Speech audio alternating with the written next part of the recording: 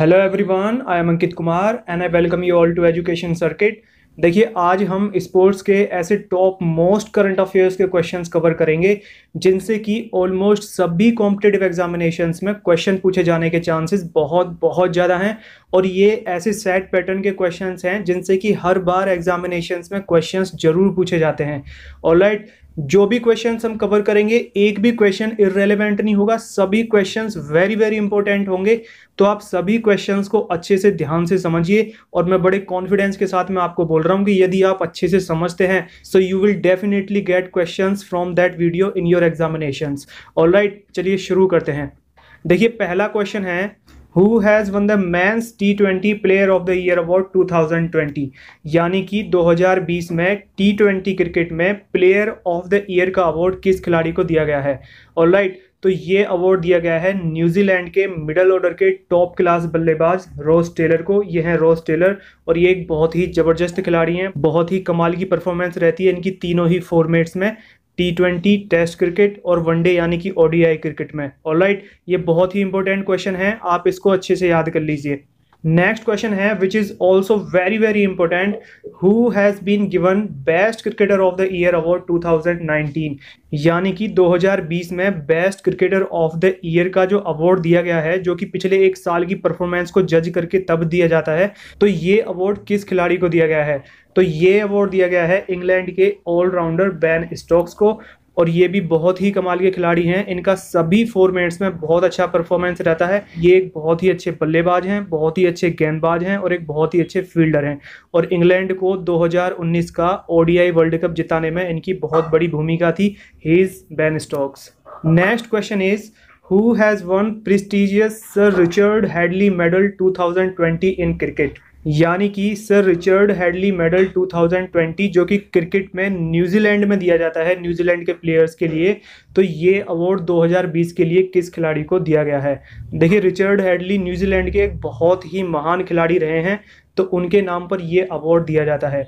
Alright, और ये award भी न्यूजीलैंड के मिडल ऑर्डर के टॉप क्लास बल्लेबाज रॉस टेलर को दिया गया है। तो आप इन अवार्ड से ही इस बात का अंदाजा लगा सकते हैं कि इस खिलाड़ी का लेवल क्या है। तो देखिए, इनको दो अवार्ड दिए गए हैं, एक तो न्यूजीलैंड का सर रिचर्ड हैडली अवार्ड 2020 और एक T20 players of the year जो कि इंटरनेशनल अवार्ड होता है। तो ये दो अवार्ड्स रोज टेलर को 2020 में दिए गए हैं and both are very very important and very prone to be asked in any examination. And one update for you, competitive examinations के लिए जो टॉप मोस्ट करंट अफेयर्स के टॉपिक होते हैं, जैसे कि Oscar awards, Grammy awards, Bharat Ratna, खेल रत्न, miss world, miss universe etcetera, इन सभी टॉपिक्स पर हम वीडियोस ऑलरेडी बना चुके हैं। यदि वो आपने अभी तक नहीं देखी हैं तो आप प्लीज़ ज़रूर देखिए, ये टॉपिक्स बहुत ज़्यादा इंपॉर्टेंट हैं, इनसे हर बार क्वेश्चंस एग्जामिनेशंस में पूछे जाते हैं। और इन वीडियोस का लिंक ऊपर आई बटन में और नीचे डिस्क्रिप्शन बॉक्स में दिया हुआ है, और ये वीडियोज़ आपको एंड स्क्रीन पर भी मिल जाएंगी।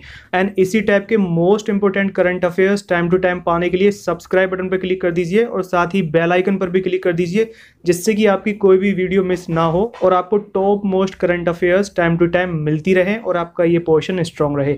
ऑलराइट, चलिए नेक्स्ट क्वेश्चन देखते हैं। नेक्स्ट क्वेश्चन है which is also very very important, who has one the formula 1 season opening Australian grand pre 2020?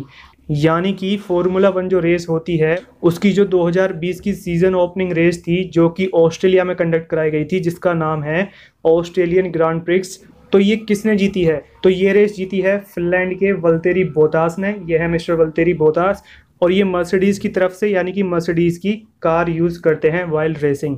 Alright, देखिए ये क्वेश्चन बहुत ज़्यादा इंपॉर्टेंट है और आपके लिए एक बहुत ही इंपॉर्टेंट क्वेश्चन है which is Sebastian वीटल and Lewis Hamilton, ये दोनों रेसर किस कंट्री से बिलोंग करते हैं और कौन सी ब्रांड की कार इस्तेमाल करते हैं? ऑलराइट, ये आपको कमेंट बॉक्स में लिख के बताना है। और देखो, जो भी मैं क्वेश्चंस आपसे एक्स्ट्रा पूछ रहा हूँ ये वो क्वेश्चंस हैं जो कि एग्जामिनेशंस में पूछे जाते हैं, तो आपको ये क्वेश्चन साथ ही साथ जरूर तैयार करते रहना चाहिए। ऑलराइट, चलिए नेक्स्ट क्वेश्चन देखते हैं। Next very important question is, the FIFA women's world cup 2023 will be hosted by which country? यानी कि 2023 का फीफा वुमेन्स वर्ल्ड कप किस कंट्री में होस्ट किया जाएगा? तो 2023 का FIFA women's world cup New Zealand और ऑस्ट्रेलिया में कंबाइंडली कंडक्ट कराया जाएगा। ये दोनों कंट्रीज इस टूर्नामेंट को होस्ट करेंगी। ये क्वेश्चन काफ़ी ज़्यादा इंपॉर्टेंट है क्योंकि इस टाइप के जो क्वेश्चंस होते हैं लाइक 2024 में ओलंपिक गेम्स कौन सी कंट्री होस्ट करेगी, तो इस टाइप के बड़े टूर्नामेंट्स के जो वेन्यू होते हैं वो बहुत ज़्यादा इंपॉर्टेंट होते हैं। इनके एग्जामिनेशंस में पूछे जाने के चांसेस बहुत ज़्यादा होते हैं। अक्सर ये क्वेश्चंस पूछे जाते हैं। Alright, next question is which is very important, which state will host 4th addition of Khelo India youth games 2021, यानी कि खेलो इंडिया यूथ गेम्स जो कि 2021 में कंडक्ट कराए जाएंगे, जो कि इनका 4th एडिशन होगा। ये इंडिया के किस स्टेट के द्वारा होस्ट किए जाएंगे? तो खेलो इंडिया यूथ गेम्स 2021 का 4th एडिशन होस्ट किया जाएगा हरियाणा के पंचकुला शहर में। ऑलराइट, और आपके लिए एक वेरी इंपॉर्टेंट क्वेश्चन है which is Khelo India youth games जो कि 2020 में कंडक्ट कराए गए हैं, जो कि इनका 3rd एडिशन था, ये किस स्टेट में और किस सिटी में कंडक्ट कराए गए थे? ये आपको कमेंट बॉक्स में लिख के बताना है। ये क्वेश्चन इसी के साथ का क्वेश्चन है और इसी के बराबर इंपॉर्टेंट है। और आपको ये भी बताना है कि 2020 के खेलो इंडिया यूथ गेम्स में किस स्टेट ने टॉप किया है, यानी कि किस स्टेट ने सबसे ज़्यादा गोल्ड मेडल्स जीते हैं। ऑलराइट, चलिए नेक्स्ट क्वेश्चन देखते हैं। Next question is which is also very important, What is the name of the National Anti-Doping Agency's first mobile app? देखिए, मिनिस्ट्री ऑफ स्पोर्ट्स ने हाल ही में एक ऐप लॉन्च किया है, तो उस ऐप का क्या नाम है? ऑलराइट, तो देखिए इस ऐप का नाम है नाडा ऐप, और नाडा की फुल फॉर्म है national anti doping agency. Alright, देखिए ये ऐप बहुत ज़्यादा इंपॉर्टेंट है स्पेशली फॉर एथलीट्स, और ये ऐप एथलीट्स और मिनिस्ट्री ऑफ स्पोर्ट्स के बीच में जो गैप है उसको ब्रिज अप करेगा, यानी कि स्पोर्ट्स मिनिस्ट्री और एथलीट्स के बीच में कम्युनिकेशन प्रोवाइड करवाएगा। और इस ऐप का मुख्य उद्देश्य ये है जो ड्रग्स हैं जो कि प्रोहिबिटेड हैं बाय इंटरनेशनल स्पोर्ट्स ऑर्गेनाइजेशंस, तो उनके बारे में एथलीट्स को ये अवेयरनेस, ये अपडेट्स मिलती रहें कि इस ड्रग पर बैन लगेगा, तो किसी भी एथलीट को ये ड्रग इस्तेमाल नहीं करनी चाहिए। अक्सर क्या होता है कि एथलीट्स को ये पता नहीं होता है कि इस ड्रग्स पर बैन लगता है, और जब वो हाई लेवल पर जाते हैं परफॉर्म करने के लिए, जब उनकी वहाँ पर टेस्टिंग होती है, तब उनको ये पता चलता है कि इस ड्रग पर बैन लगा हुआ है और उसकी वजह से उनका करियर अफेक्ट होता है। कई बार क्या होता है कि जो प्लेयर्स नॉर्मली ड्रग्स इस्तेमाल करते हैं उसमें भी उन ड्रग्स की कुछ मात्राएं होती हैं जो कि स्पोर्ट्स के फील्ड में बैंड हैं, तो इन सभी के बारे में एथलीट्स को अवेयर करने के लिए ऐप बनाया गया है। Alright, so it is very important. देखिए नेक्स्ट क्वेश्चन है which is very important, Joshna Chinappa who has got 10th ranking in the world women's ranking is associated with which sports? यानी कि जोशना चिनप्पा जिनकी की पूरे वर्ल्ड में 10th रैंकिंग रही है, तो ये किस गेम से एसोसिएट करती हैं, यानी कि ये कौन सा गेम खेलती हैं जिसमें कि इनकी रैंक 10th रही है? ऑलराइट, तो ये खेल है स्क्वैश।